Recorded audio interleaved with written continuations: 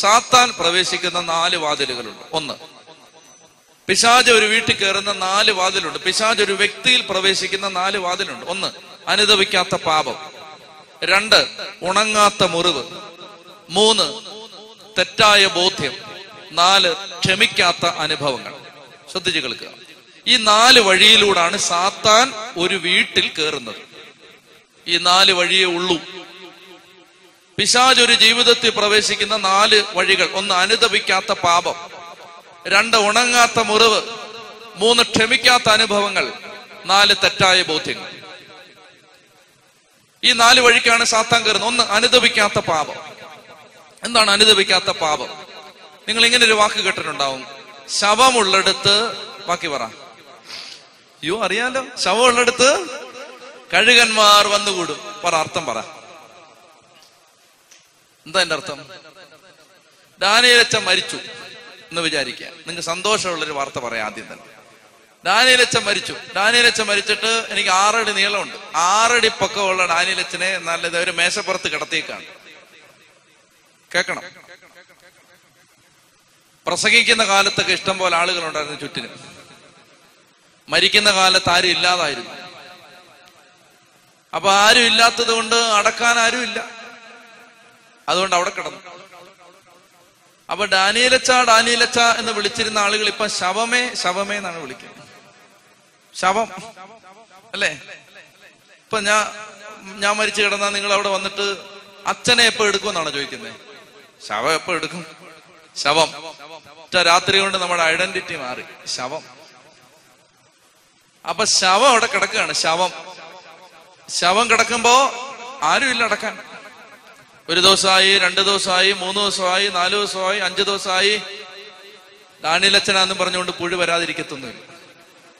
പുഴുവരിക്കാൻ തുടങ്ങി, നാറാൻ തുടങ്ങി, ചെയ്യാൻ തുടങ്ങി.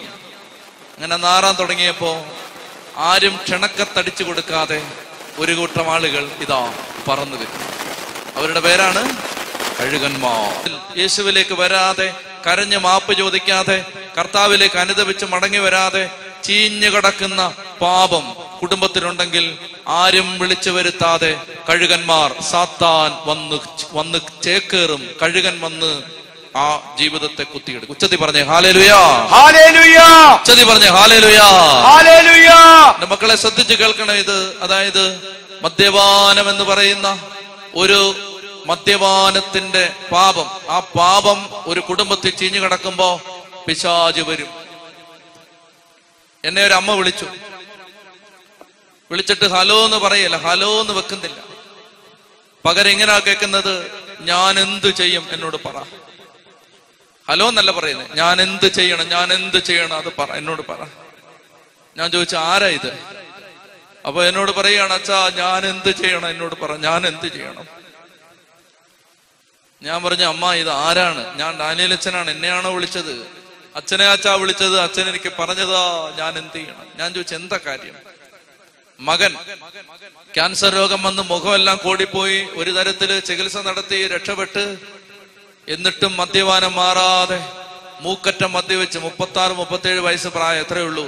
മൂക്കറ്റം മദ്യവെച്ച് ഇപ്പതേ ആ വീട്ടിൽ ഗ്യാസ് സിലിണ്ടറുകൾ തുറന്നിട്ടിട്ട് കത്തിക്കാൻ നിൽക്കുക. അമ്മ പറയാണ്, പറ ഞാൻ എന്ത് ചെയ്യണം, ഞാൻ എന്ത് ചെയ്യും അച്ഛാ, ഞാൻ എന്ത് ചെയ്യണം. ഞാൻ പറഞ്ഞു, അമ്മ ഞങ്ങളൊരു 1/2 മണിക്കൂറിൽ വരാന്ന് പറഞ്ഞു. ഞങ്ങളൊരു 4-5 പേര് ആ വീട്ടിലേക്ക് ചെന്നു. വാടക വീടാണ്, സ്വന്തം വീടല്ല, വാടക വീട്. ഒരു കെട്ടിടത്തിന്റെ 1ാമത്തെ നില, അവിടെ ഒരു 1-2 മുറി, അതാണ് ഇവരുടെ വീട്. പൊട്ടിക്കരഞ്ഞുകൊണ്ടൊരു അമ്മ അവിടെ നിൽപ്പുണ്ട്. കസേരയിൽ ഒരുത്തൻ കൂനിക്കൂടി വളഞ്ഞൊരു വള്ളി പോലെ അങ്ങനെ കിടപ്പുണ്ട്.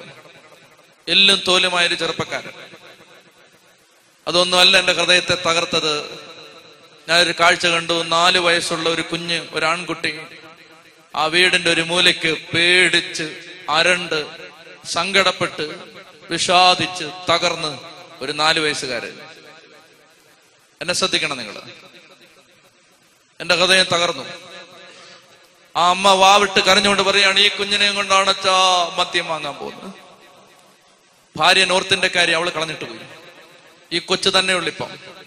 അത് പേടിച്ച് ആ മൂലയ്ക്ക് ഇവൻ ഗ്യാസ് സിലിണ്ടർ തുറന്നിട്ടിട്ട് കത്തിക്കാൻ നിൽക്കുന്ന രംഗം ഏതാനും മിനിറ്റുകൾക്ക് മുമ്പ് കണ്ട് പേടിച്ച് അവൻ ഇങ്ങനെ നിൽക്കുകയാണ്. പ്രിയപ്പെട്ട മക്കളെ ശ്രദ്ധിച്ച്, ഞാൻ അവനെ അടുത്തേക്ക് വിളിച്ചു. ഞാൻ കസേര ഇരിക്കുകയാണ്. ഞാൻ അവനെ ഇങ്ങനെ ചേർത്ത് പിടിച്ചു. എന്നിട്ട് ഞാൻ കരഞ്ഞു. കരയുമ്പോ എന്റെ ചങ്കിനകത്തൂടെ കടന്നുപോയ ചിന്ത എന്താന്ന് ഞാൻ പറയട്ടെ. 20 കൊല്ലം കഴിഞ്ഞ് ഈ തിരുവനന്തപുരം പട്ടണത്തിലെ ക്രിമിനലിനെയാണ് ഞാൻ ചേർത്ത് പിടിച്ചിരിക്കുന്നത്. 20 കൊല്ലം കഴിഞ്ഞ് ഈ പട്ടണത്തിൽ സ്ത്രീകളെ ഉപദ്രവിക്കുന്ന, കക്കുന്ന, മോഷ്ടിക്കുന്ന, കൊലപാതകം ചെയ്യാൻ സാധ്യതയുള്ള ക്രിമിനലിനെയാണ് അപ്പാ ഞാൻ ഈ ചേർത്ത് പിടിച്ചിരിക്കുന്നത്. എന്താണെന്നറിയാമോ? ഈ മദ്യപാനം എന്ന പിശാച്, ഈ പാപം ചീഞ്ഞു കിടക്കുന്ന വീട്ടിൽ കഴുകൻ വന്നു കയറും. ഈ കൊച്ചിനെ അത് കൊണ്ടുപോകും. ചെത്തി പറഞ്ഞേ ഹല്ലേലൂയാ. എന്റെ കുടുംബനാഥ, നിന്റെ മക്കള് പിഴച്ചതിന്റെ പിന്നിൽ നിന്റെ മദ്യപാനം ഉണ്ടെന്ന് ഈ രാത്രി നീ അറിയണം. നിന്റെ കുഞ്ഞുങ്ങളെ 4, 5, 6, 7, 8, 10 വയസ്സുള്ള പ്രായത്തിൽ കുഞ്ഞുങ്ങളെ ബന്ധുക്കൾ എന്ന് പറഞ്ഞ് വീട്ടിൽ കയറി ഒരു ദുരുപയോഗം ചെയ്തതിന്റെ പിന്നിൽ കുടുംബനാഥ നിന്റെ മദ്യപാനം ഉണ്ടെന്ന് നീ അറിയണം. നിന്റെ മക്കള് വഴിപിഴച്ച് ദൈവത്തിൽ നിന്ന് അകന്നു പോയതിന്റെ പിന്നിൽ അവർ ഏറ്റുവാങ്ങിയ അപകർഷതാബോധത്തിന്റെ കണ്ണുനീരും തിക്താനുഭവങ്ങളും തീരാത്ത നോവുകൊണ്ടെന്ന് ഈ രാത്രിയിൽ കുടുംബനാഥ മദ്യപാനി നീ അറിയണം. ചെത്തി പറഞ്ഞേ ഹല്ലേലൂയാ. ഹല്ലേലൂയാ. നിന്റെ ഭാര്യ പാപം ചെയ്ത് പിഴച്ചതിന്റെ പിന്നിൽ നിന്റെ മദ്യപാനം ഉണ്ടെന്ന് കുടുംബനാഥ നീ അറിയണം. ചെത്തി പറഞ്ഞേ ഹല്ലേലൂയാ. ഹല്ലേലൂയാ. പ്രിയപ്പെട്ട മക്കളെ, ശവമുള്ളടുത്ത് കഴുകന്മാർ വന്നുകൂടും.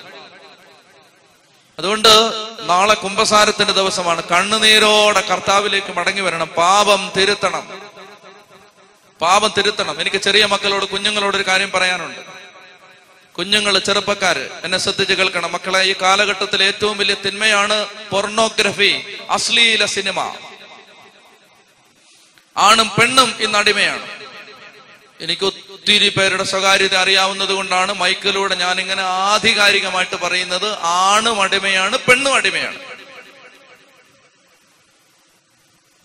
ചെറിയ പ്രായത്തിലെ 4, 5, 6 ക്ലാസ്സിൽ പഠിക്കുന്ന കുട്ടികൾ ഇത് കാണുന്നുണ്ട്. അത് കാണുന്നുണ്ട്. പ്രിയപ്പെട്ട മക്കളെ, സംശയം ഉണ്ടെങ്കിൽ കുമ്പസാര കൂട്ടിയിരിക്കുന്ന അച്ഛന്മാരോട് ചോദിക്കുക, അവര് പറയും. ചെത്തി പറഞ്ഞേ ഹല്ലേലൂയാ. ഹല്ലേലൂയാ. പ്രിയപ്പെട്ട മക്കളെ, ഈ കാലഘട്ടത്തിൽ ഏറ്റവും വലിയ തിന്മകളിൽ ഒന്നാണ് ഇത്. അശ്ലീല സിനിമ.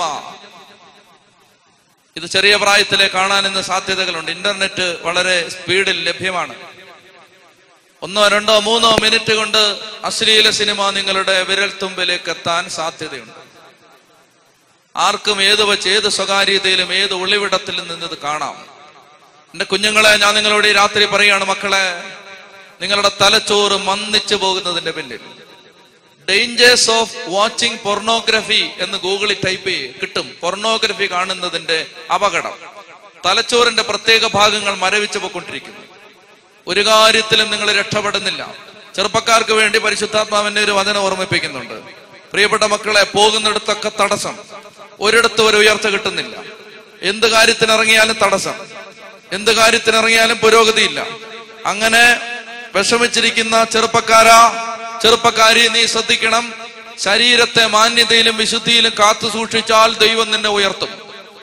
ശരീരത്തെ വിശുദ്ധിയിലും മാന്യതയിലും കാത്തു സൂക്ഷിക്കേണ്ടത് എങ്ങനെയെന്ന് നിങ്ങൾ അറിയണം. 1 തെസ്സലോനിക്കർ 4 ദൈവത്തിന്റെ ആത്മാവ് വെളിപ്പെടുത്തി, നിങ്ങളുടെ ശരീരത്തെ വിശുദ്ധിയിലും മാന്യതയിലും കാത്തു സൂക്ഷിക്കേണ്ടത് എങ്ങനെയെന്ന് നിങ്ങൾ അറിയണം. ശ്രദ്ധിച്ച്, യെശയ്യാ 33, ചെറുപ്പക്കാരെല്ലാം കേട്ടോണം, കുഞ്ഞുങ്ങൾ കേട്ടോണം. യെശയ്യാ 33, 15 മുതൽ, നീതിയുടെ മാർഗത്തിൽ ചരിക്കുകയും സത്യം സംസാരിക്കുകയും മർദ്ദനം വഴിയുള്ള നേട്ടം വെറുക്കുകയും കൈക്കൂലി വാങ്ങാതിരിക്കാൻ കൈ കുടയുകയും രക്തച്ചൊരിച്ചിലിനെ പറ്റി കേൾക്കാതിരിക്കാൻ ചെവി പൊത്തുകയും, കേൾക്കുക, തിന്മ കാണാതിരിക്കാൻ കണ്ണുകൾ അടയ്ക്കുന്നവൻ അവൻ ഉന്നതങ്ങളിൽ വസിക്കും. ചലഞ്ച്. സെന്റ് ജൂഡ് മലങ്കര കത്തോലിക്ക പള്ളി, വേറ്റിനാട്. ചലഞ്ച്, എന്റെ അഡ്രസ്. ചലഞ്ച്. പൊർണോഗ്രഫി കാണുന്നത് കർത്താവെ ഇന്ന് മുതൽ നിർത്തുന്നു. അശ്ലീല സിനിമ കാണുന്നത് ഇന്ന് മുതൽ നിർത്തുന്നു. നാളെ മുതൽ നിന്റെ തലവര മാറി തുടങ്ങും. ചലഞ്ച്. ചെത്തി പറഞ്ഞേ ഹല്ലേലൂയാ. ഹല്ലേലൂയാ. ഹല്ലേലൂയാ. ഹല്ലേലൂയാ. പ്രിയപ്പെട്ട മക്കളെ, തിന്മ കാണാതിരിക്കാൻ കണ്ണുകൾ അടയ്ക്കുന്നവൻ അവൻ ഉന്നതങ്ങളിൽ വസിക്കും. എന്നിട്ട് ദൈവത്തിന്റെ ആത്മാവ് പറയുകയാണ്, ശിലാദുർഗങ്ങളാൽ അവൻ പ്രതിരോധ പറപ്പി എന്ന് പറഞ്ഞാൽ വലിയ വലിയ കാട്ടുപാറ കൊണ്ട് ദൈവം നിനക്ക് ചുറ്റും കോട്ട കെട്ടും. അങ്ങനെയുള്ളവനെ, ശരീരം മലിനമാകാതെ കാത്തു സൂക്ഷിക്കുന്നവന് ചുറ്റും ശിലാദുർഗങ്ങൾ കൊണ്ട് ദൈവം പ്രതിരോധം തീർക്കും എന്ന് പറഞ്ഞാൽ അതിലെ ഇതിലെ പോകുന്നവനൊന്നും അവൻ ചൊറിഞ്ഞിട്ട് പോകാൻ പറ്റില്ല, അടിക്കാൻ പറ്റില്ല. വഴിയെ പോകുന്നവനൊന്നും കയറി തൊടാൻ പറ്റില്ല. ശിലാദുർഗങ്ങളാൽ ദൈവം പ്രതിരോധം തീർക്കും. അവന്റെ ആഹാരം മുടങ്ങില്ല. അവന്റെ ആഹാരം മുടങ്ങില്ല. അവന് ദാഹജലം കിട്ടും തീർച്ച എന്ന് പറഞ്ഞ മോനെ, നിന്റെ വഴി മുടങ്ങില്ലടാ. എന്റെ പൊന്നു മോളെ, നിന്റെ വഴി മുടങ്ങില്ല. മൊബൈൽ ഫോണിൽ നിന്നെല്ലാം മായ്ച്ചു കളയണം. Secret ഫോൾഡറുകളുണ്ട്, secure ഫോൾഡറുകളുണ്ട്, number ലോക്കുകളുണ്ട്, finger print lock ഉണ്ട്. അതിട്ട് പൂട്ടി വെച്ചിരിക്കുന്നതെല്ലാം ഈ രാത്രി ഡിലീറ്റ് ചെയ്യണം. ചുറ്റി പറഞ്ഞേ ഹല്ലേലൂയാ, ഹല്ലേലൂയാ. എന്നിട്ട് പറയണം, പൊർണോഗ്രഫിയോട് വിട. കർത്താവിന്റെ നാമത്തിൽ തീരുമാനം എടുക്കണം. എന്നിട്ട് യേശുവിന്റെ നാമത്തിൽ അതിനുവേണ്ടി വില കൊടുത്ത് സ്ട്രഗിൾ ചെയ്യേണ്ടി വരും. എനിക്കറിയാം, ഒരു ചെറുപ്പക്കാരൻ കടന്നു പോകാൻ സാധ്യതയുള്ള സ്ട്രഗിൾ എന്താണെന്ന് ഞങ്ങൾക്കൊക്കെ നല്ലപോലെ അറിയാം. പ്രിയപ്പെട്ട മക്കളെ, ശരിക്കും സ്ട്രഗിൾ ചെയ്യണം, ശരിക്കും പോരാടണം, യുദ്ധം ചെയ്യണം. അങ്ങനെ യുദ്ധം ചെയ്ത് അതിൽ വിജയിക്കണം. ചെത്തി പറഞ്ഞേ ഹല്ലേലൂയാ, ഹല്ലേലൂയാ. അപ്പൊ കർത്താവ് പറയാ, ശവമുള്ളിടത്ത് കഴുകന്മാർ വരും. അങ്ങനെ ചീഞ്ഞു കിടക്കുന്നിടത്ത് കഴുകന്മാർ വരും. ഉദാഹരണം ഞാൻ പറയട്ടെ, പത്തനംതിട്ട ജില്ലയിൽ ഞാൻ ഇതുപോലെ ഒരു വലിയ കൺവെൻഷൻ പ്രസംഗിക്കുകയാണ്. പ്രസംഗിച്ചിട്ട് ഞാൻ പുറത്തിറങ്ങുമ്പോ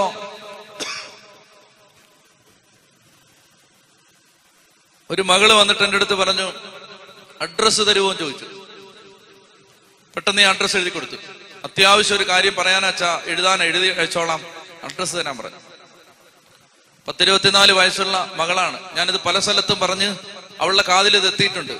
എനിക്ക് അവൾ ഒരിക്കലൊരു മെസ്സേജ് അയച്ചു, എന്റെ പേര് വെളിപ്പെടുത്താതെ ഇതെല്ലായിടത്തും പറയുന്നതിന് എനിക്ക് ഒത്തിരി നന്ദിയുണ്ട് കേട്ടോ എന്ന് പറഞ്ഞിട്ട് എനിക്കൊരു ടെക്സ്റ്റ് മെസ്സേജ് അവൾ അയച്ചു. അവള് ഒരു കത്തെഴുതി. ഞാൻ താമസിക്കുന്ന സ്ഥലത്ത് ആ കത്ത് വന്നു. കത്തിന്റെ ഉള്ളടക്കം എന്തെന്നറിയാമോ? അവൾ ഇങ്ങനെ എഴുതിയിരിക്കുകയാണ്, അച്ഛാ, ഞാനിപ്പോൾ ജഡികപാപത്തിന്റെ അടിമയാണ്. ഞാൻ ജഡികപാപത്തിന്റെ അടിമയാണ്. എനിക്ക് ആ പാപത്തിൽ നിന്ന് രക്ഷപ്പെടാൻ പറ്റുന്നില്ല. എന്നെ സഹായിക്കണം.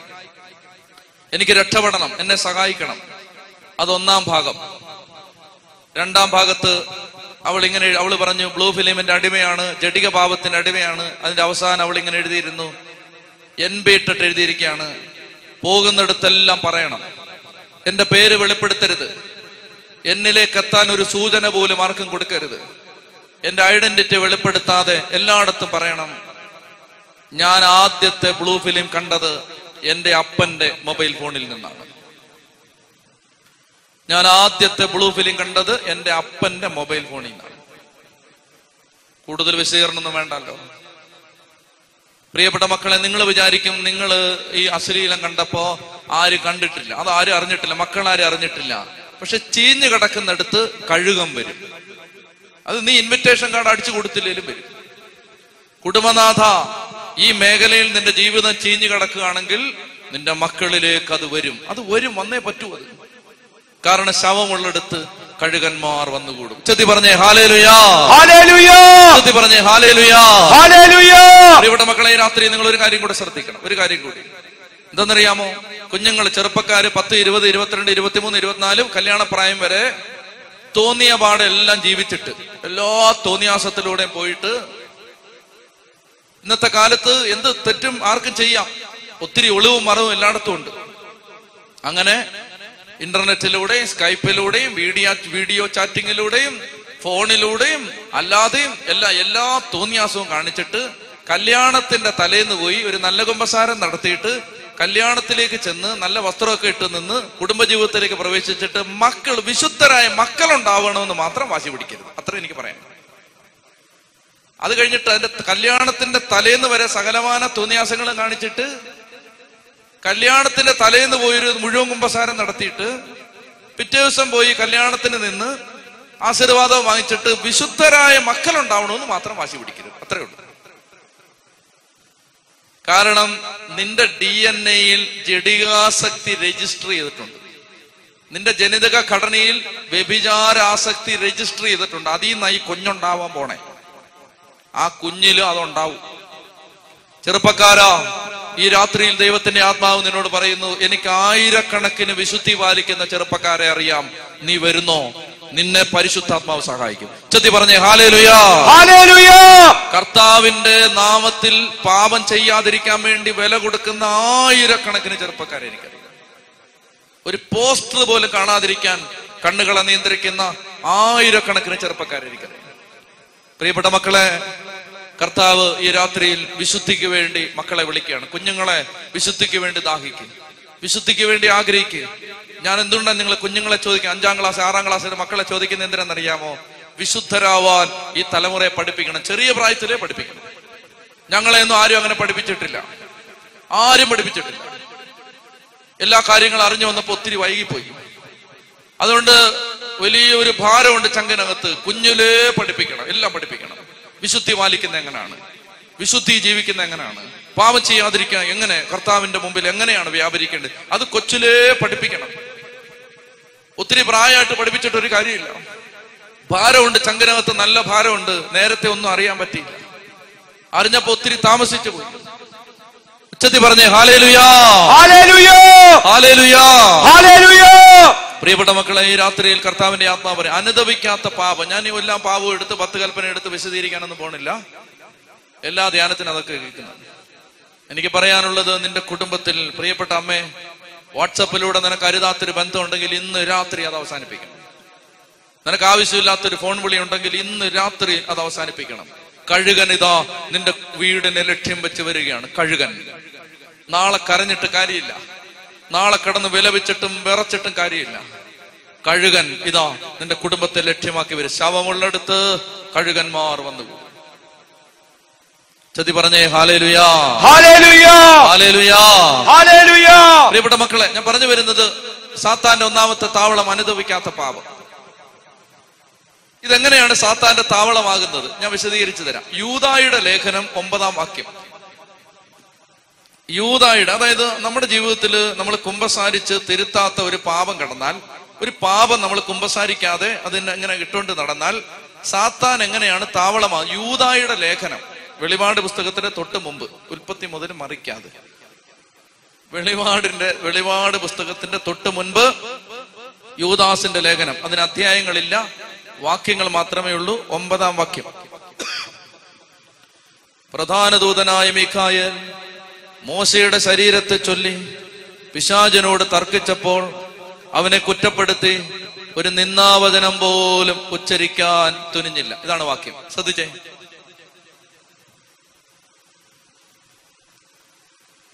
പ്രധാന ദൂതനായ മീഖായേൽ മോശയുടെ ശരീരത്തെ ചൊല്ലി പിശാചിനോട് തർക്കിച്ചു. ഞാൻ പറഞ്ഞതിനെ ആവർത്തിക്കണം. പ്രധാന ദൂതനായ മീഖായേൽ, ഇങ്ങനൊന്നും പറയരുത്, ഉറക്കെ പറയണം. പ്രധാന ദൂതനായ മീഖായേൽ മോശയുടെ ശരീരത്തെ ചൊല്ലി പിശാചിനോട് തർക്കിച്ചു. ഇത്ര മതി, നല്ലപോലെ കേൾക്കണം. പ്രധാന ദൂതനായ മീഖായേൽ മോശയുടെ ശരീരത്തെ ചൊല്ലി പിശാചിനോട് തർക്കിച്ചു. എന്നാ കാര്യം? മോശയെ പോലെ ഇത്രയും വിശുദ്ധനായ ആരാ ഉള്ളത്? 120 വയസ്സ് വരെ ജീവിച്ചു. 40 വയസ്സ് വരെ കൊട്ടാരത്തിൽ നിന്ന് 40ാമത്തെ വയസ്സിൽ ഒളിച്ചോടേണ്ടി വന്നു. പിന്നെ അടുത്ത 40 വർഷം മരുഭൂമിയിൽ ജത്രോ പുരോഹിതന്റെ ആടുകളെ മേയിച്ചുകൊണ്ട് 4 പതിറ്റാണ്ട്. അവിടെ വെച്ചാണ് മുൾപ്പടർപ്പിൽ പ്രത്യക്ഷപ്പെട്ടവന്റെ പ്രസാദം എന്ന് ബൈബിൾ പറയുന്ന, മുൾപ്പടർപ്പിൽ പ്രത്യക്ഷപ്പെട്ടവന്റെ പ്രസാദം മോശയെ തേടിയെത്തുന്നത്. അവിടെ വെച്ചിട്ടാണ് മുൾപ്പടർപ്പിൽ ദൈവം പ്രത്യക്ഷപ്പെട്ടു. ഈജിപ്തിൽ അടിമത്തത്തിന്റെ ചൂളക്കനികളിൽ കിടന്ന് പീഡ അനുഭവിച്ചുകൊണ്ടിരുന്ന ഒരു മഹാജനതയെ മോചിപ്പിക്കാൻ 20 ലക്ഷം ആളുകളെ ഈജിപ്തിൽ നിന്ന് പുറത്തു കടത്താൻ ഈ നേതാവിനെ ദൈവം അയച്ചു. ആ മനുഷ്യൻ കടന്നുപോയ കഷ്ടങ്ങൾക്ക് കയ്യും കണക്കുമില്ല. കരഞ്ഞുപോകും. ശ്രദ്ധിച്ച് ബൈബിള് വായിച്ചാൽ അദ്ദേഹം കടന്നുപോയ സങ്കടങ്ങളുടെ കണക്കെടുത്താൽ കരഞ്ഞു പോകും. ഓരോ തവണയും ദൈവം മഹാത്ഭുതങ്ങൾ ചെയ്തിട്ടും ജനം മോശയ്ക്കും അഹ്റോനുമെതിരെ ഓരോ തവണയും തിരിഞ്ഞു. ഫറവോയുടെ സൈന്യം പിന്നിൽ അലറിയാർക്കുന്ന ചെങ്കടൽ മുന്നിൽ, രക്ഷപ്പെടാൻ പഴുതും വഴിയുമില്ലാതെ പകച്ചു നിന്നൊരു മഹാജനത മോശയ്ക്കും അഹ്റോനുമെതിരെ പിറവിറക്കുമ്പോൾ ദൈവത്തിന്റെ അധികാരത്തിന്റെ വടി വിശ്വാസത്തോടെ നീട്ടിപ്പിടിച്ച് കടല് 2ആയി മുറിക്കപ്പെട്ടു. ജനം അക്കരെ എത്തിക്കഴിഞ്ഞപ്പോ ഇന്നോളം ലോക ജനതയ്ക്കിടയിൽ സംഭവിച്ചിട്ടില്ലാത്ത വലിയൊരു മഹാത്ഭുതം, ഒരു മഹാസാഗരത്തെ രണ്ടായി വകഞ്ഞു മാറ്റി അതിന് നടുവിലൂടെ ഉണങ്ങിയ മണ്ണ് ഉണ്ടാക്കി ആ മധ്യപാതയിലൂടെ ഒരു ജനതയെ അക്കരയ്ക്ക് എത്തിച്ച മഹാത്ഭുതം ദൈവം ചെയ്തിട്ട് അക്കരെ എത്തിക്കഴിഞ്ഞപ്പോ ഈ ജനം മോശയ്ക്ക് അഹ്റോനെതിരെ പെറുവിറുക്കാണ്, കുടിക്കാൻ വെള്ളമില്ല എന്ന് പറഞ്ഞിട്ട്. ഈ മനുഷ്യൻ സഹിച്ച സഹനത്തിന് കൈയും കണക്കില്ല. ഒടുവിൽ മാറായിലെ കയ്പ് ജലത്തിന്റെ അടുത്ത് ഒരു തടിക്കഷ്ണം എടുത്ത് ആ കയ്പ് ജലത്തിലിടാൻ ദൈവം പറയുമ്പോൾ അത് മധുരിക്കുന്നു, വെള്ളം കിട്ടുന്നു. വെള്ളം കിട്ടിക്കഴിഞ്ഞ് 10 ദിവസം കഴിയുമ്പോൾ ജനം പറയുകയാണ്, ഞങ്ങൾക്ക് കഴിക്കാൻ ഒന്നുമില്ല. അപ്പൊ ആകാശത്ത് നിന്ന് മന്ന പൊഴിക്കും. പിന്നെ ജനം കിടന്ന് പെറുവിറുക്കാണ്, ഞങ്ങൾ ഇറച്ചി തിന്നിട്ട് ഒത്തിരി നാളായി, ഈ മന്ന എന്തൊരു വേസ്റ്റാണ് എന്ന് പറഞ്ഞിട്ട് ജനം പെറുവിറുക്കുന്ന സമയത്ത് കാടപ്പക്ഷികൾ വരും. പിന്നീട് കാദേശ് മരുഭൂമിയിൽ വെച്ചിട്ട് വീണ്ടും ജനത്തിന് വെള്ളം കൊടുക്കും. പ്രിയപ്പെട്ട മക്കളെ, ജനം ഈ മനുഷ്യരെ കാളക്കുട്ടി ഉണ്ടാക്കി ആരാധിക്കുന്നു. ഈ മനുഷ്യനെതിരെ ജനം തിരിഞ്ഞതിന് കൈ കണക്കില്ല. അവസാനം ദൈവത്തിന്റെ മുമ്പിൽ സാഷ്ടാംഗം വീണ് കിടന്നിട്ട്, ഈ ജനത്തെ ഞാനാണോ ഗർഭം ധരിച്ചത്? ഒരമ്മ കുഞ്ഞിനെ എന്ന പോലെ എന്തിന് ഞാൻ ഈ ഭാരം വഹിക്കണമെന്ന് ചോദിച്ച് കരയുന്നൊരു മോശയുണ്ട്. മിറിയാം, അഹ്റോൻ ഉൾപ്പെടെയുള്ള സഹോദരങ്ങൾ പോലും കുറ്റപ്പെടുത്തുന്ന സാഹചര്യങ്ങളുണ്ട്. അങ്ങനെ അത്രയും സഹിച്ചൊരു പാവം മനുഷ്യൻ, കാനാനിലെത്താതെ മരണമടഞ്ഞൊരു മനുഷ്യൻ, ആ മനുഷ്യനെ ഇവിടെ എന്താ പറഞ്ഞിരിക്കുന്നത്? മോശയുടെ ശരീരത്തെ ചൊല്ലി പിശാച് തർക്കിച്ചെന്ന്. എന്റെ മക്കളെ, ഈ വചനത്തിന്റെ അർത്ഥം നിങ്ങൾ ഗ്രഹിക്കണം. എന്നെ നോക്കുക, ദേ ഇവിടെ മോശയുടെ ശരീരം, ഇത് നെബോമലയിലാണ് മോശ മരിക്കുന്നത്. ഇത് നെബോമലയാണ്. ഈ പ്രസംഗപീഠം നെബോമലയാണ്. എന്നെ നോക്കുക, ഇങ്ങോട്ട് നോക്കുക, ഇത് നെബോമലയാണ്. ഈ നെബോമലയുടെ മുകളിൽ മോശയുടെ ശരീരം കിടക്കുന്നു. മോശ മരിച്ചിട്ട് 1-2 സെക്കൻഡ് ആയിട്ട് മോശയുടെ ശരീരം നിശ്ചേതനമായ ചലനമറ്റ മോശയുടെ ശരീരം നെബോമലയുടെ നെറുകെ കിടക്കുമ്പോ പെട്ടെന്ന് മീഖായേൽ പറന്നു വന്നു. മീഖായേൽ വരുന്നതിന് കാരണമുണ്ട്. സഭ മീഖായേലിനോടുള്ള പ്രാർത്ഥന എഴുതിയപ്പോൾ അതിനകത്ത് ഇങ്ങനെ ഒരു വരിയുണ്ട്: കർത്താവ് രക്ഷിച്ച ആത്മാക്കളെ സ്വർഗത്തിലേക്ക് കൂട്ടിക്കൊണ്ടുപോകാൻ മീഖായേല് നീയാണല്ലോ നിയുക്തനായിരിക്കുന്നത്. മീഖായേൽ ഡ്യൂട്ടിയാണ് ഇത്, ആത്മാക്കളെ സ്വർഗത്തിലേക്ക് കൊണ്ടുപോകും. മോശയുടെ ശരീരത്തിന് ഒരു പ്രത്യേകതയുണ്ട്. ബൈബിളിൽ ഉടലോടെ സ്വർഗത്തിലേക്ക് എടുക്കപ്പെട്ടതായി പഴയ നിയമത്തിൽ പറയുന്ന 3 ആളുകളുണ്ട്. 1 ഹാനോക്ക്, 2 മോശ, 3 ഏലിയ. ഇവര് ശരീരത്തോടെ സ്വർഗത്തിലേക്ക് എടുക്കപ്പെട്ടവരാണ്. ശരീരത്തോടെ സ്വർഗത്തിലേക്ക് എടുക്കപ്പെടാനുള്ള ആളാണ് മോശ. അതാണ് മീഖായേൽ ഇപ്പോൾ വന്നിരിക്കുന്നതിന് ഉദ്ദേശം. മീഖായേൽ വന്നിരിക്കുന്നത് മോശയുടെ ശരീരത്തെ നമുക്കറിയാത്ത ഏതോ സൂക്ഷ്മമായ പരിണാമങ്ങൾക്ക്, മാറ്റങ്ങൾക്ക് വിധേയമാക്കി മോശയുടെ ശരീരത്തെ കൊണ്ടുപോകാൻ ഇതാ മീഖായേൽ എത്തിയിരിക്കുന്നു. മീഖായേൽ മോശയുടെ ശരീരത്തെ സംവഹിക്കാൻ തുടങ്ങുമ്പോൾ പെട്ടെന്ന് ക്ഷണിക്കാത്തൊരതിഥി, ഒരു കരിക്കട്ട കയറി വരും. ആരാണത്? പിശാച്. പിശാച് കയറി വന്നിട്ട് പറയാണ്, തൊടരുത്. മീഖായേൽ പറഞ്ഞു, എന്താ തൊടാതിരിക്കാൻ? മോശയുടെ ശരീരത്തെ ഇതാ സ്വർഗത്തിലേക്ക് എടുക്കാൻ ദൈവപിതാവ് കൽപ്പിച്ചിരിക്കുന്നു. അപ്പോൾ മീഖായേലിനോട് സാത്താൻ പറയുകയാണ്, തൊടരുത്. തർക്കമായി. എന്താ കാര്യം? മീഖായേൽ ചോദിക്കുമ്പോ പിശാച് പറയുകയാണ്, കാര്യം ഞാൻ പറഞ്ഞുതരാം, എന്നെ ശ്രദ്ധിക്കുക. കാര്യം ഇതാണ്: പിശാചിന് ഇത്രമേൽ പരിശുദ്ധിയോടെ ജീവിച്ച മോശയുടെ മേൽ അവകാശം പറയാൻ ഒരു സാഹചര്യം ഉണ്ടായത് എങ്ങനെയാണ്? അതാണ് നിങ്ങൾ കേൾക്കേണ്ടത്. മോശ എല്ലാ നിയമങ്ങളും അനുസരിച്ച് ദൈവത്തോട് ചേർന്ന് ജീവിച്ചങ്ങനെ വന്ന കാലത്ത് ജനം കാദേശ് മരുഭൂമി കടന്ന് സീൻ എന്ന് പറയുന്ന ഒരു സ്ഥലത്തെത്തി. സംഖ്യാപുസ്തകം 20-ാം അധ്യായത്തിൽ നമ്മളത് കാണുന്നു. സീൻ മരുഭൂമിയിൽ ജനമെത്തി. അങ്ങനെ ജനമെത്തി കഴിഞ്ഞപ്പോ ജനം അവിടെ നിന്ന് മോശയ്ക്കും അഹ്റോനുമെതിരെ പെറുപെറുക്കാൻ തുടങ്ങി. മോശയ്ക്കും അഹ്റോനുമെതിരെ, സംഖ്യാപുസ്തകം 20-ാം അധ്യായം, മോശയ്ക്കും അഹ്റോനുമെതിരെ ജനം പെറുപെറുക്കാൻ തുടങ്ങിയതിന്റെ കാരണം ഇതാണ്. ശ്രദ്ധിച്ചിരിക്കണം. മോശയ്ക്ക് അഹ്റോനെതിരെ പെറുപെറുത്തതിന്റെ കാരണം അവർക്ക് കുടിക്കാൻ വെള്ളമില്ല. 20 ലക്ഷം ആളുകൾക്ക് കുടിക്കാൻ വെള്ളമില്ല. അവര് പറഞ്ഞു, കൊല്ലാൻ കൊണ്ടുവന്നാണോടാ ഞങ്ങളെ? ഈജിപ്തിൽ കിടന്ന് മരിച്ചാൽ മതിയായിരുന്നു.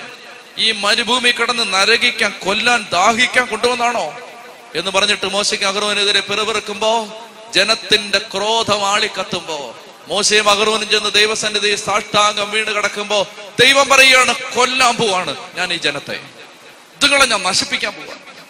മോശ അഹ്റോന് കർത്താവിന്റെ കാൽക്കൽ വീണ് കിടന്ന് കരഞ്ഞു, കർത്താവെ, മരുഭൂമിയിലിട്ട് കൊല്ലാനാണോ നീ ജനത്തെ കൊണ്ടുവന്നതെന്ന് വിജാതികൾ ചോദിക്കാൻ സാധ്യതയുണ്ട് എന്ന് പറഞ്ഞ് മാധ്യസ്ഥം പറഞ്ഞ് ദൈവത്തിന്റെ പ്രവാചകന്മാർ കർത്താവിന്റെ കരുണയ്ക്ക് മുമ്പിൽ സാഷ്ടാംഗം വീഴുമ്പോ ദൈവം പറഞ്ഞു, എഴുന്നേക്ക്, ദൈവത്തിന്റെ വടി കയ്യിലെടുക്ക്, നേരെ പാറയുടെ അടുത്തേക്ക് ചെല്ല്, പാറയുടെ അടുത്തേക്ക് ചെന്നിട്ട് വടി നീട്ടിയിട്ട് പാറയോട് വെള്ളം പുറപ്പെടുവിക്കാൻ കൽപ്പിക്കുക, വെള്ളം കിട്ടും.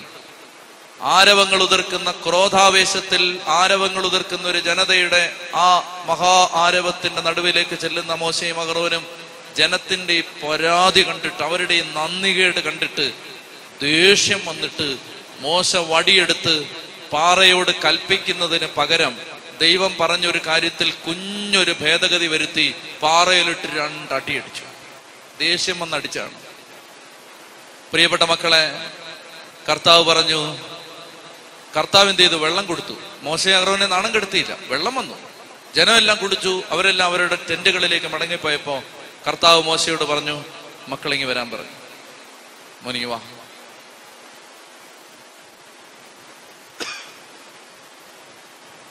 നിന്നോട് ഞാൻ പാറയോട് വെള്ളം പുറപ്പെടുവിക്കാൻ ആജ്ഞാപിക്കാനാണ് ആവശ്യപ്പെട്ടത്. അങ്ങനെ ചെയ്യാതെ എന്റെ പരിശുദ്ധിയെ നീ അവിശ്വസിച്ചത് കൊണ്ട് മോശെ, നീ കാനാനിൽ കാലുകുത്തില്ല. എന്റെ പൊന്നുമക്കൾ, എന്നെ ശ്രദ്ധിക്കണം. ഞാനിത് വായിക്കുമ്പോഴൊക്കെ എന്റെ മനസ്സിൽ തോന്നിയിട്ടുണ്ട്, എന്ത് ക്രൂരനാണ് ദൈവം. എന്റെ മനസ്സിൽ തോന്നിയിട്ടുണ്ട്. ഞാനിത് വായിക്കുമ്പോൾ ദൈവമേ, 120 വർഷം നീ മാത്രം ഹൃദയത്തിന്റെ ശ്രീകോവിലിൽ തിരിതെളിച്ച് സേവിച്ചതും പൂജിച്ചതും നിന്നെ മാത്രമേ ഉള്ളൂ. എന്നിട്ടൊരു കുഞ്ഞ് അനുസരണക്കേട് കാണിച്ചതിന്റെ പേരിൽ കാനാനിലെത്താൻ കൊതിച്ച് കഴിഞ്ഞ 40 വർഷം ഈ മരുഭൂമിയിലൂടെ ഒരു അമ്മ മക്കളെ മാറോട് ചേർത്ത് പിടിച്ച് കൊണ്ടു നടക്കുന്നത് പോലെ കൊണ്ടു നടന്ന ഈ മനുഷ്യനെ കാനാനിൽ കാലുകുത്താൻ നീ അനുവദിച്ചില്ലല്ലോ. പ്രിയപ്പെട്ട മക്കളെ, അതിന് മറുപടി രാത്രിയിൽ പരിശുദ്ധാത്മാവ് നിങ്ങൾക്ക് തരും. എന്നെ ശ്രദ്ധിച്ച് കേൾക്കണം നിങ്ങള്. കർത്താവിനറിയാം മോശയുടെ ശരീരം. മോശ അനുസരണക്കേട് കാണിച്ച് ഏതാനും ദിവസങ്ങൾക്കുള്ളിൽ മോശ മരിക്കും. മോശ ഈ അനുസരണക്കേടോടുകൂടി ആ നിയമലംഘനം നടത്തി മരിച്ചു കിടക്കുമ്പോ മോശയുടെ ശരീരത്തിന് അവകാശം പറയാൻ ഒരാളെത്തും. അവനെത്തിയിട്ട് പറയും, കർത്താവേ, അവൻ അവകാശം പറയുന്നതാണ്, കർത്താവേ, ആദവും ഹവ്വയും അനുസരണക്കേട് കാണിച്ചപ്പോ നീ അവരെ ഏദൻ തോട്ടത്തിൽ നിന്ന് പുറത്താക്കി. സ്വർഗത്തിൽ ഞാൻ അനുസരണക്കേട് കാണിച്ചപ്പോ എന്നെ നീ പാതാളത്തിലേക്ക് തള്ളിയിട്ടു. ദേ നിന്റെ പ്രിയപ്പെട്ട മോശ അനുസരണക്കേട് കാണിച്ചവൻ, അവന്റെ മേലുള്ള അവകാശം എനിക്കാണ് അവന്റെ മേൽ. Is my right, my property. എന്നെ ശ്രദ്ധിച്ച് കേൾക്കണം. ശ്രദ്ധിച്ചാലേ മനസ്സിലാവൂ. സാത്താൻ ഇങ്ങനെ വന്ന് അവകാശം പറയുമെന്ന് ദൈവത്തിന് അറിയാവുന്നത് കൊണ്ട് ദൈവം പറഞ്ഞു, അനുസരണക്കേടിന് ശിക്ഷ വിധിക്കുകയാണ്. കാനാനിൽ കാലുകുത്തണ്ട. കാനാനിൽ കാലുകുത്തിയില്ലെങ്കിലും സ്വർഗത്തിൽ കാലുകുത്തിയാ മതി. കാനാനിൽ കാലുകുത്തണ്ട, പക്ഷെ സ്വർഗത്തിൽ വേണം. ചെത്തി പറഞ്ഞേ ഹല്ലേലൂയ, ഹല്ലേലൂയ. കാനാനിൽ കാലുകുത്തിയില്ലെങ്കിലും കുഴപ്പമില്ല, സ്വർഗത്തിൽ വേണം. കാരണം സ്വർഗത്തിൽ നിന്ന് കൊണ്ടുപോകാൻ ഒരുത്തൻ അവകാശം പറയാൻ വരും. അതുകൊണ്ട് മോശയോട് പറഞ്ഞു, മക്കളെ, കാനാനിൽ കാലുകുത്തണ്ടടാ. ആ അവകാശം പറയാൻ വരുമ്പോ നീ അതിന്റെ ശിക്ഷ അനുഭവിച്ച് കാനാനിൽ കാലുകുത്താതിരുന്നാൽ ആ അനുസരണക്കേടിന് ശിക്ഷ വിധിക്കപ്പെട്ടിട്ടുണ്ട്. അതുകൊണ്ട് നിന്നെ എനിക്ക് നേരെ കൊണ്ടുപോകാം. മനസ്സിലായോ ലോജിക്ക്? കാനാനിൽ കാലുകുത്ത അനുവദിക്കാത്തതിന്റെ കാരണം ഇവൻ അവകാശം പറയാൻ വരും. ചെത്തി പറഞ്ഞേ ഹല്ലേലൂയ, ഹല്ലേലൂയ. ശ്രദ്ധിച്ചുകൾക്ക് പ്രിയപ്പെട്ട മക്കളെ, അനുദപിക്കാത്ത ഏത് പാപം ആരുടെ ജീവിതത്തിൽ കിടന്നാലും, എന്റെ ജീവിതത്തിൽ കിടന്നാലും നിങ്ങളുടെ ജീവിതത്തിൽ കിടന്നാലും അതിന് അവകാശം പറയാൻ ഒരാൾ നമ്മുടെ വീട്ടിൽ കയറും. എഴുന്നേറ്റേ.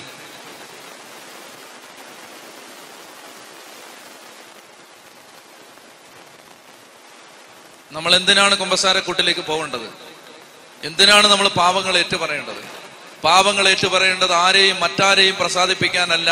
പ്രിയപ്പെട്ട മക്കളെ, പാപങ്ങൾ ഏറ്റുപറയേണ്ടത് നമ്മുടെ നന്മയ്ക്ക് വേണ്ടിയിട്ടാണ്, നമ്മുടെ പുരോഗതിക്ക് വേണ്ടിയിട്ടാണ്, നമ്മുടെ ഐശ്വര്യത്തിന് വേണ്ടിയിട്ടാണ്. അതായത് നമ്മുടെ മേൽ ഒരുത്തിന് അവകാശം പറഞ്ഞു വരരുത്. അമ്മയെ നീ ചിന്തിക്കണം, നിന്റെ പാപം ചീഞ്ഞു കിടക്കുമ്പോ നിന്റെ മക്കളുടെ മേൽ അവകാശം പറയാൻ സാത്താൻ വരരുത്. അതുകൊണ്ടാണ് നീ കുമ്പസാരിക്കേണ്ടത്. അമ്മ ആഴ്ചയിൽ ഒരിക്കൽ കുമ്പസാരിച്ച് നവീകരിക്കപ്പെട്ട് വീട്ടിലേക്ക് പോകേണ്ടതിന്റെ കാരണം നിന്റെ മകന്റെ മേലോ മകളുടെ മേലോ അവകാശം പറയാൻ ഒരു പിശാചും വരരുത്. പ്രിയപ്പെട്ട കുടുംബനാഥ, നീ കുമ്പസാരക്കൂട്ടിൽ നിന്റെ പാപങ്ങളെല്ലാം ഏറ്റുപറഞ്ഞ് ഉപേക്ഷിക്കേണ്ടത് അത് മറ്റൊന്നിനും വേണ്ടിയിട്ടല്ല, മറിച്ച് നിന്റെ മക്കളുടെ മേലും തലമുറയുടെ മേലും നിന്റെ വസ്തുവിന്റെ മേലും വാഹനത്തിന്റെ മേലും അവകാശം പറയാൻ സാത്താൻ വരരുത്. അതുകൊണ്ട് നമുക്ക് എപ്പോഴും നമ്മൾ വിശുദ്ധിയിൽ നിൽക്കണം. വിശുദ്ധിയിൽ നിന്നാൽ പിശാച് വേറെ വഴിയുണ്ടാക്കി വരാൻ നോക്കും. പക്ഷേ നമ്മൾ കൃപയിലാണ് നിൽക്കുന്നതെങ്കിൽ പറയാൻ പറ്റും, പിശാചേ നിനക്ക് എന്റെ വീട്ടിൽ യാതൊരു അവകാശം ഇല്ല, നിത്യനായ ദൈവം എന്റെ അഭയം. ഇറങ്ങിപ്പോൻ പറയാൻ പറ്റും. പാപം കിടക്കുമ്പോൾ അവൻ പറയും, നീ അവിടെ നിൽക്കാൻ പറയും, എടാ എനിക്ക് കയറാൻ പറ്റിയ നല്ല പാലം ഉണ്ടാക്കി വെച്ചിരിക്കുക നീ വീട്ടിൽ, എന്നിട്ടാണ് നീ പോകാൻ പറയുന്നത്. നമ്മൾ എന്തോരം കടന്ന് ഷൗട്ട് ചെയ്താൽ ഇറങ്ങ പിശാച് എന്ന് പറഞ്ഞാലും പിശാച് ഇറങ്ങത്തൊന്നുമില്ല. ഉച്ചത്തിൽ പറഞ്ഞേ ഹല്ലേലൂയാ, ഹല്ലേലൂയാ, ഉച്ചത്തിൽ ഹല്ലേലൂയാ, ഹല്ലേലൂയാ. എന്റെ പ്രിയപ്പെട്ട മക്കളെ, ഈ രാത്രിയിൽ നമുക്ക് നല്ല അനുതാപം ഉണ്ടാവാൻ പ്രാർത്ഥിക്കണം. നല്ല ഹൃദയത്തിൽ വലിയ അനുതാപം ഉണ്ടാവണം. അനുതാപം ഉണ്ടായി നമുക്ക് കരഞ്ഞ് കുമ്പസാരിച്ച് പാപം തിരുത്തണം. മക്കളെ, കുടുംബനാഥ ഇത്രയും കാലം ലോകപ്രകാരം ജീവിച്ചില്ലേ, ദൈവത്തെ അറിഞ്ഞു ജീവിക്കുന്നതിന് ആനന്ദം നീ അറിഞ്ഞിട്ടുണ്ടോ? നീ അറിഞ്ഞിട്ടുണ്ടോ? എന്റെ കൂടെ വാ, 10 ദിവസം എന്റെ കൂടെ വന്ന് താമസിക്കും, ഞാൻ നിനക്ക് കാണിച്ചു തരാം. മനുഷ്യരെ, മാരകപാപത്തിൽ കഴിഞ്ഞ മനുഷ്യര്, തിന്മയിൽ ജീവിച്ച മനുഷ്യര്, മദ്യപാനത്തിന്റെ അടിമകളായിരുന്ന മനുഷ്യര്, കൊടിയ പാപം ചെയ്തിരുന്ന മനുഷ്യര്, കൊലപാതകം ചെയ്ത മനുഷ്യര്, അവര് പാപത്തിൽ കഴിഞ്ഞവരെ ഈശോ രക്ഷിച്ച് വീണ്ടെടുത്ത് കഴിഞ്ഞപ്പോ ഇന്ന് മഹാസന്തോഷത്തിൽ ദൈവത്തെ ആരാധിച്ചു കഴിയുന്ന മക്കളെ ഞാൻ നിനക്ക് കാണിച്ചു തരാം. സ്വർഗത്തിന്റെ സന്തോഷം കുടുംബനാഥ നീ അറിഞ്ഞിട്ടുണ്ടോ? കർത്താവിനോട് ചേർന്ന് നിൽക്കുന്നതിന്റെ ആനന്ദം നിന്റെ കുടുംബം അറിഞ്ഞിട്ടുണ്ടോ? അറിയണമെങ്കിൽ പാപം ഉപേക്ഷിച്ച് ദൈവത്തിലേക്ക് മടങ്ങി വരണം. ഈ രാത്രിയിൽ ഈ ശബ്ദപരിധിക്കകത്ത് നിന്ന് ഈ വചനം കേൾക്കുന്ന നാനാജാതി മതസ്ഥരോടും ദൈവത്തിന്റെ ആത്മാവ് പറയാൻ ആഗ്രഹിക്കുന്നു, പാപം വെടിഞ്ഞ് യേശുവിലേക്ക് വരിക, പാപം വെടിഞ്ഞ് ദൈവത്തിലേക്ക് മടങ്ങി വരിക. ചെത്തി പറഞ്ഞേ ഹല്ലേലൂയാ, ഹല്ലേലൂയാ.